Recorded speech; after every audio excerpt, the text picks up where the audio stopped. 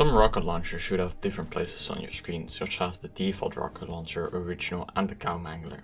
This is because depending on the rocket launcher you equip, the model size and placement changes. This changes the launch angle of your rocket jump, with most rocket launchers sending to the left, the original being a straight line and the cow mangler sitting in between these two. With it being easier to pogo with the original because it shoots in a straight line. Stronger wall jumps with the default rocket launcher because rockets come out of the right side of your screen. And the cow mangler sitting in between these two. In the world of rocket jump maps, a technique has developed where it's sometimes required to switch to the rocket launcher to save the most amounts of time. On jumps that have a big drop down, you'd normally have to wall pogo downwards, which is very slow. You can also just do it angled B up if you know how to do it.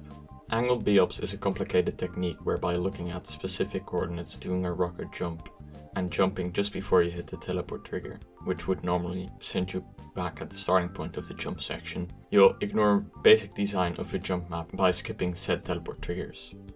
Although you don't necessarily need to stick to one of the rocket launcher for angled B-ups, but it's sometimes easier for one of the rocket launcher to do an angled B-up in certain spots. I won't go into the exact details that make this technique work, but basically, when falling really fast, the game skips some units of checking your collision to catch up to the player model.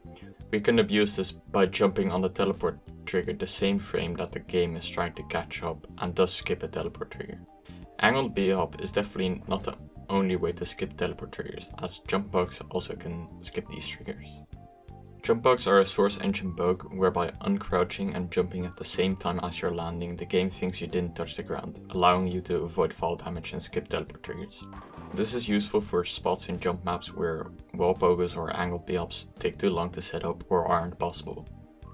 And this is not just specific to Soldier, as any class can do it.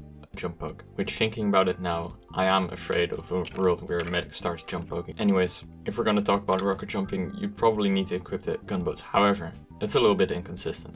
If you have the gunboats equipped, you take a 60% reduction from rocket jumping, combined with the soldier's default rocket jump reduction of 40%, and because percent is multiplicative, this stacks up to a 76% reduction when rocket jumping. Although it seems like rocket jumping is very loosely defined. For example, with the gunboats, all reductions apply only in the air.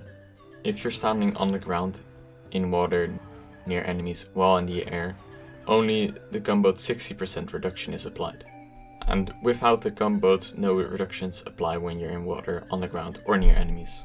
With only ETF12 decided to fix this by implementing a plugin that makes the gunboats always apply in what I assume to be an effort to buff Soldier, with it being implemented in October 2020. And with Uncletopia also surprisingly using this plugin. However, this was a pretty decisive topic as people felt this would lead to more powerful bombs for less effort due to the survivability of not taking as much damage when you're next to enemies.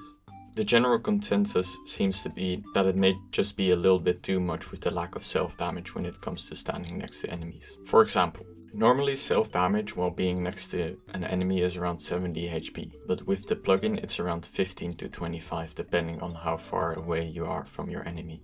This is a big deal as you're able to do maximum amounts of damage by getting right next to the enemy without dying after about 2 rockets. Thus being able to live longer, you're able to shoot more rockets and do more damage.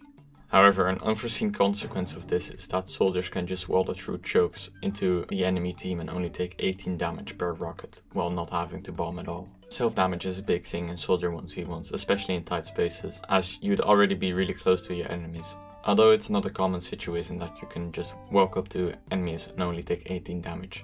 I didn't touch on a lot of the obvious ones like wall bugs or C-tapping, as I wanted to shine more light on lesser known ones. Thanks for waiting, thanks for watching, have a good one.